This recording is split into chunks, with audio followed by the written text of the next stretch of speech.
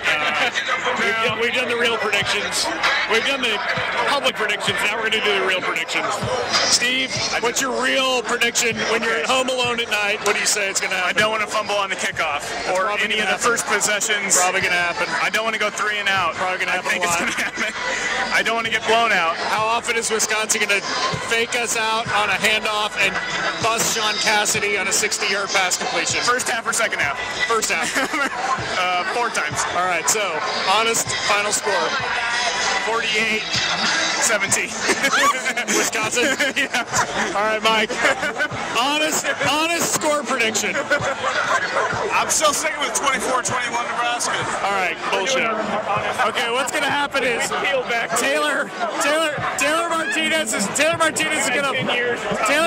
gonna fumble in the first quarter on an option play, and they're gonna score a touchdown on that, and then we're gonna fumble a punt return, and they're gonna score a touchdown on that. We'll stiffen up in the third quarter, and we'll ultimately lose 37-28 on many, and we're gonna drop some passes too. So that's how it's gonna go. Hopefully it's not much worse than that.